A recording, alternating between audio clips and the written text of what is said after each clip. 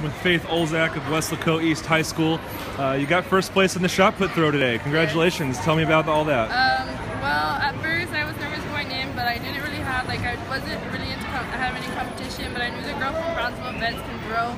So I was kind of scared, but I just threw, I just did what I knew I had to do, and I came out. And you set a personal best in that, did you not? I hit my personal best. I was trying to aim for a 40 because I had hit a 39.1 earlier in the season, and I wanted to hit, I finally wanted to hit a 40 going into regionals, but I didn't. I hit a 39.5, which I PR'd again, which was good, and I'm hoping to hit 40 next year. Is this some of the toughest level of competition you've had to face so far this season?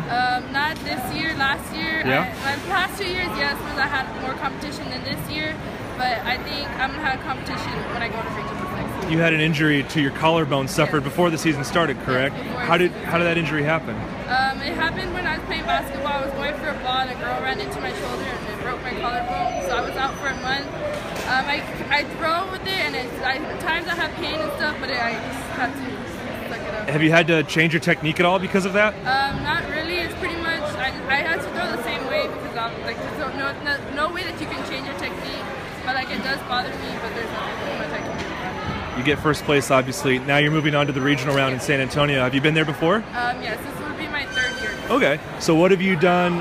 What have you taken away from your previous 2 experiences to make you a better thrower than what you are right now? In my past 2 years, I was pretty nervous. I would always bring myself down a lot. I didn't have confidence in myself. And this year I gained confidence. So I'm hoping to go in there with the mentality of I gotta do what I gotta do and hope for the best, whatever happens. You got one more week, at least on the season for now. What's the workout regimen going to be like for the next couple days? Pretty much to go through my technique and working on my footwork so that I can get that down.